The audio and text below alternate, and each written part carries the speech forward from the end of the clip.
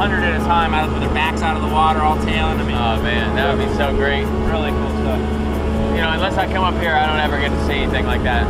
I'll tell you, it's a rarity, you know, for me to see that. And having this boat that goes this shallow is letting me get some areas that I normally haven't been able to do. Even with the little skiff, you know, we've had those ones with the little V in them, and they just don't go as shallow.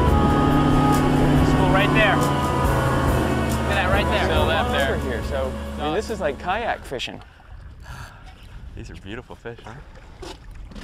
Mine's gone down and buried 6 inches in the water. And our new Yellowfin 17 was the key there, because that's the shallowest boat that we've had, probably ever. And being able to get up in those areas and comfortably fish there, because it was so shallow and the boat goes so shallow, we were able to get in there where the fish were and stay there until we had caught what we wanted, and then can easily pole out.